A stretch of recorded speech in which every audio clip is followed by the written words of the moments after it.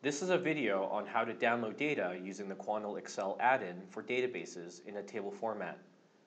Please note that this video uses the free sample data of the premium database Mergent Global Fundamentals, also known as MF1. You will need to subscribe to the database to get full access. First, select the Quandl ribbon and click Get Data.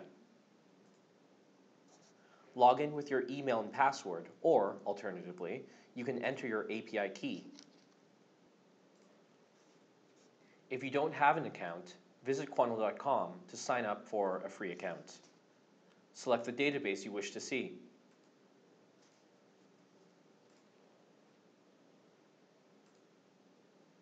Or search by the database code. Select the table you want. You can select the columns you wish to include, or leave it as default to keep all the columns. Tables are generally very large. We recommend that you retrieve a smaller subset of the database by filtering it. Each table has its own set of filters. For MF1, you can filter by the company number, report ID, map code, report date, and so on. You can find more information on these filters by visiting the database page on our website.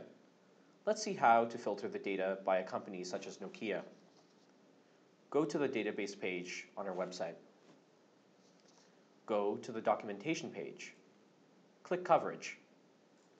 We can download the list of all companies covered or scroll down to Previews. The company number for Nokia is 39102, so let's enter this in the company number field. Next, select the cell you wish to put your data and click Insert. If you don't have Quandl formulas enabled, enable it and click Refresh Sheet.